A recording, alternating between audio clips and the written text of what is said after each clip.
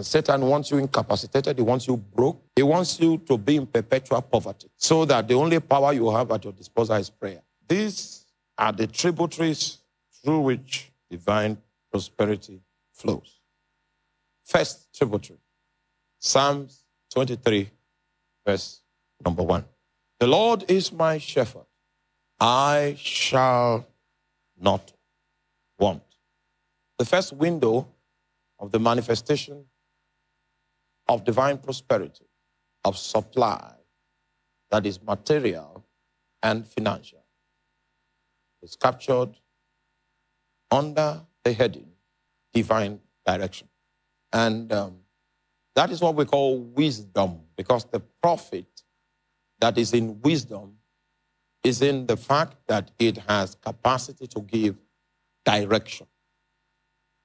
You must have seen the scripture that says wisdom is profitable to direct. The profit we derive from wisdom is in its nature to give what? Most of us in this place are graduates, different fields. So we are a literate company, a literate fellowship. And we have experts online. We have all kinds of experts here, professionals. But what makes a man prosper is not that you are an expert. Meanwhile, it is good to be an expert. It's good to be the best in your field. It's good to know your onion. Being a novice is not something to be proud of. In any field you find yourself, you must labor to shine bright. Hallelujah. However, if God wants to begin to make you profit, one of the things he makes available in your life is direction. Direction, divine direction. And that's why you will understand that the currency of prosperity is tied to intimacy that you have built with God over the years. Over the years. There is so much that we can benefit from the Holy Spirit if you have taken your time to build intimacy with him. So much that you can benefit. Pastor Siri, come up here. So this is our pastor from Warrior, a powerful man of God.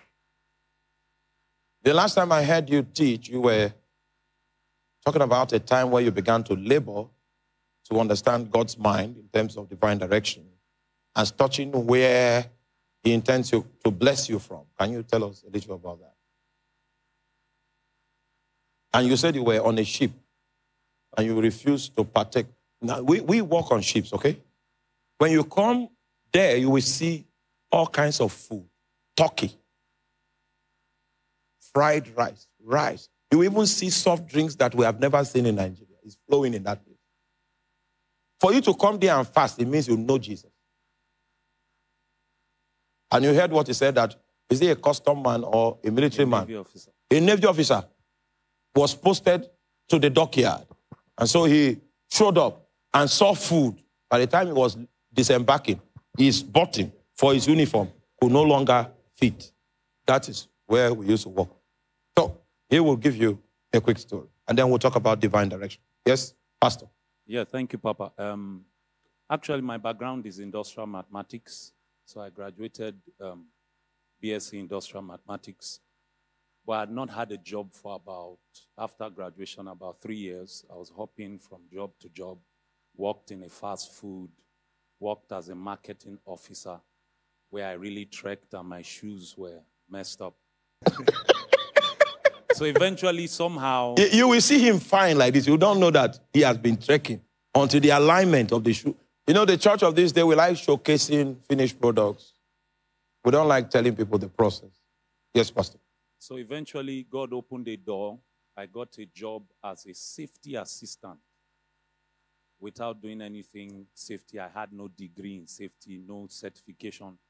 So immediately I arrived offshore in Escravos. I understood that God giving me that job without a certification was a sign to call me to prayer. So immediately I landed. I was assigned to the training department as training assistant, giving people inductions, teaching people safety courses. So immediately I landed, I entered into a fast. So while people were going to eat, I would lie down in the office all night, evenings, begging God to show me what to do. Meanwhile, if you go to the depot, the first thing, this depot, When you arrive at the gate, you see a big signboard there. Safety begins here. All business is built around safety consciousness. You need 15 billion naira to build a depot facility that has 5 tanks and has the capacity to hold 30,000 metric tons. And with all of that, if someone comes into the installation with a cigarette, he can raise it down. So you will need a consciousness of safety beyond the one you have now to survive in that workspace. So safety is a big deal in the oil industry. And he was employed as a safety expert without certification and experience. So how did you survive? So it was during that prayer, one of the nights, the Lord came to me and said I should do the topmost certification at that time.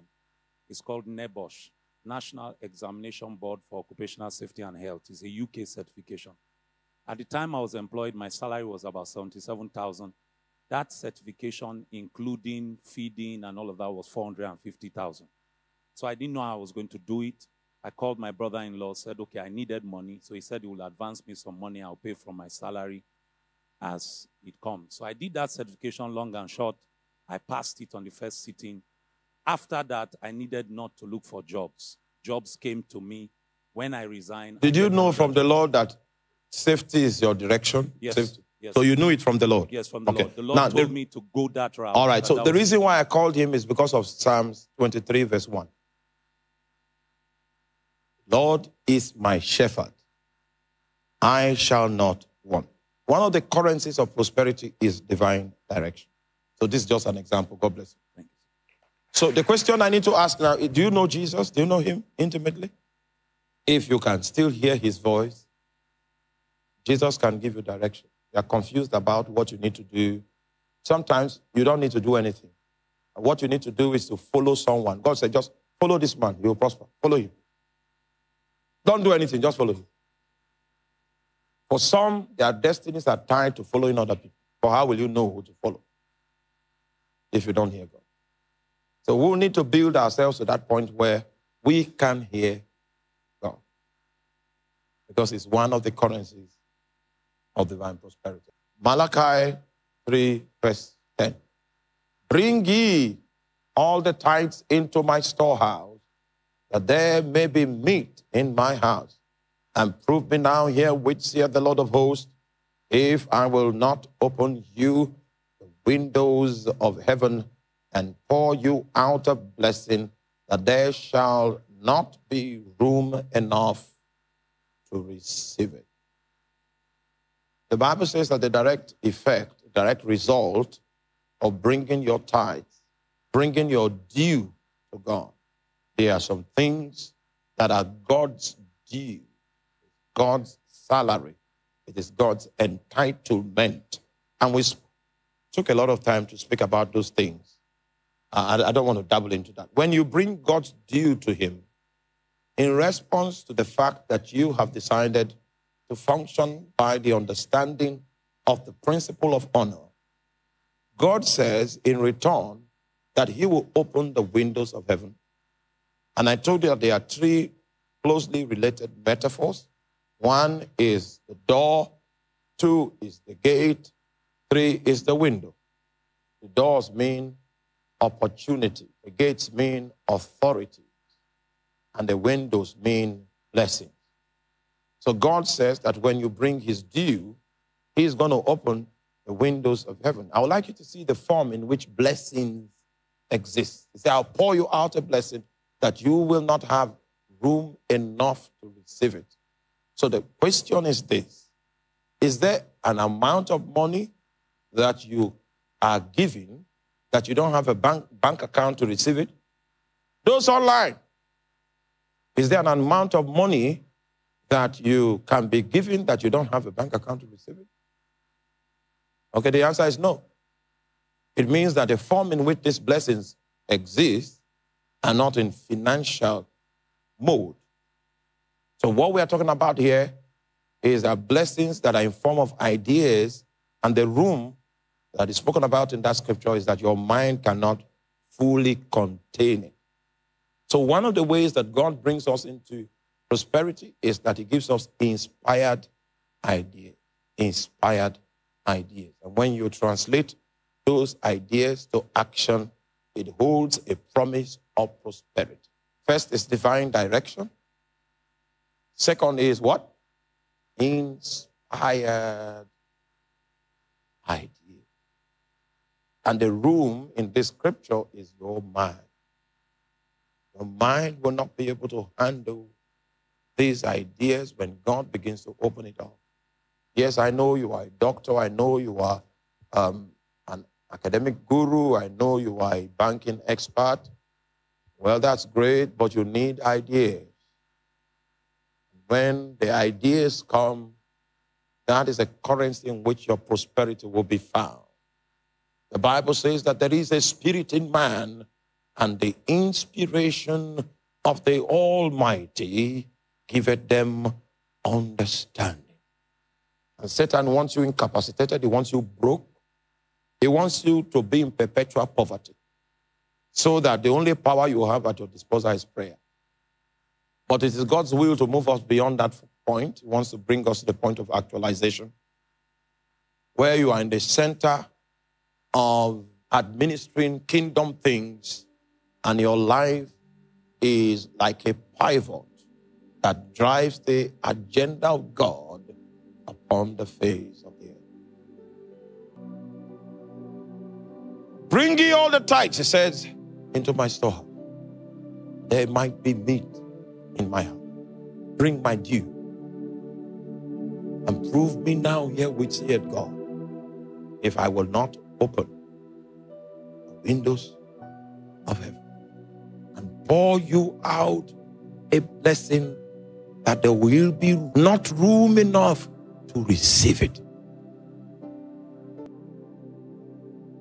For there is a spirit in man, the inspiration of the Almighty giveth them understanding.